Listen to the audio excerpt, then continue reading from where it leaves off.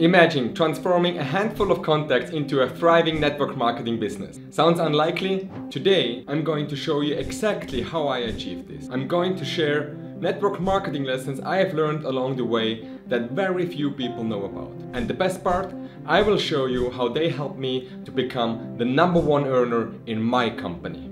You see, often people tell me they can't get into network marketing because they do not know enough people. And this is why they feel they can't succeed. But what I found in my 9 years in network marketing is that it's not about having a crowd of contacts from the get-go.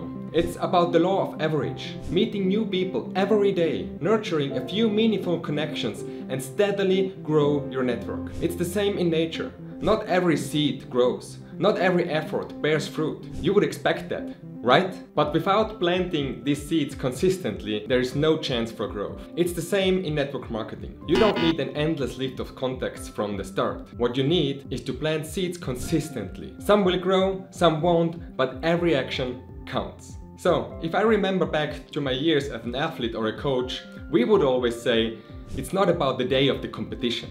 It's about the countless hours of practice and the daily discipline. The resilience to keep going even when it gets tough is where the real magic is happening. And if you are thinking, easy for you to say, Falko, as an Olympic coach you probably had hundreds of people to turn to when you got started in network marketing. But the truth is, I didn't. Because after years of traveling as an Olympic coach and athlete, I returned to my hometown practically as a stranger in my own land. I didn't have a huge network waiting for me. I had to start from scratch, but building locally was my mantra.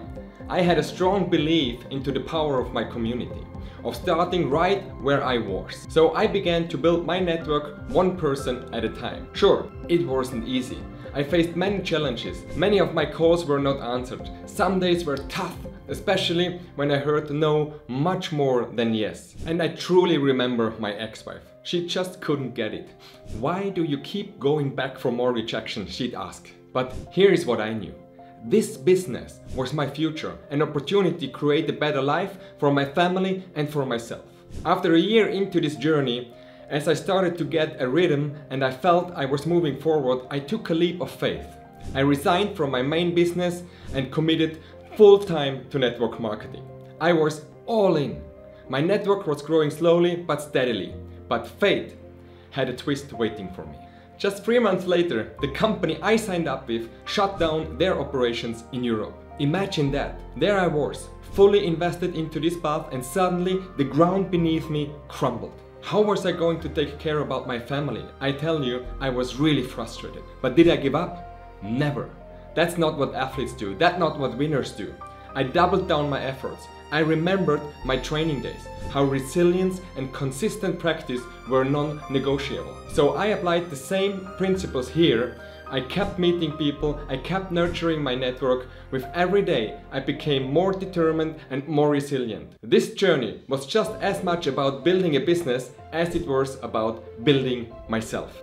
You know, learning to face challenges and stand back up stronger each time. I understood that, like in sport, true success in network marketing comes when you keep pushing and stay consistent, no matter how hard it gets. And you know what? It paid off. My network began to flourish, not overnight, but steadily. But what was the strategy that kept me focused during my early days in network marketing? I called it the 2-stone method. 2 contacts a day keep all the problems away.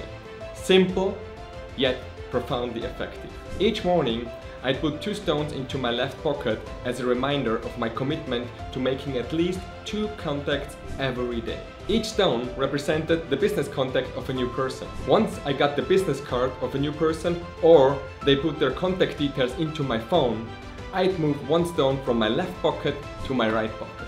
And actually, I made it a game for myself to really move both stones every day without any exception.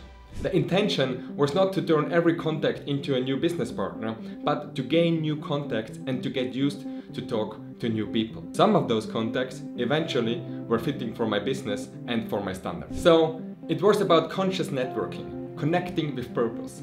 And here is a tip. Look for qualities like trust, mutual benefits and alignment with your goals. It's like finding the right ingredients for a winning recipe. These are the connections that add real value, that grow with you. And how do you cultivate this conscious network? Start with where you are, your local community, your existing contacts, and then branch out. Attend local events, join clubs or groups that resonate with your interests. I call this network on purpose. And remember, in the first place, it's about the law of average. If you talk to enough people, you get enough contacts, and you will find the pearls, the diamonds, the aces. And there's another super important aspect, and that is being truly friendly.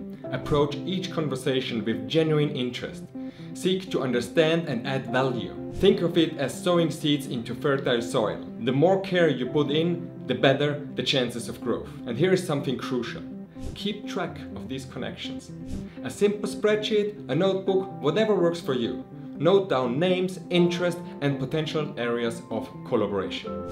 Now, let's tackle some of the hurdles you might face in your network marketing journey. The path to building a successful network isn't a straight line, but understanding how to navigate through it can set you up for long-term success. One of the biggest fears in network marketing, and actually in any venture, is rejection.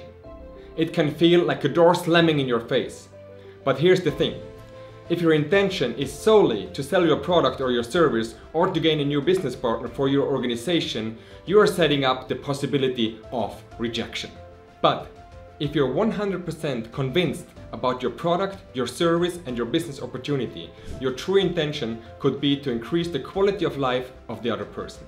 And if you truly want to help people, you never need to be afraid of being rejected. When you free yourself from the fear of rejection, you open doors to endless possibilities. So, overcoming rejection is about adjusting your intentions.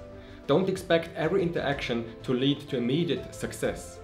View each conversation as a learning experience, a chance to grow. The right mindset here is crucial.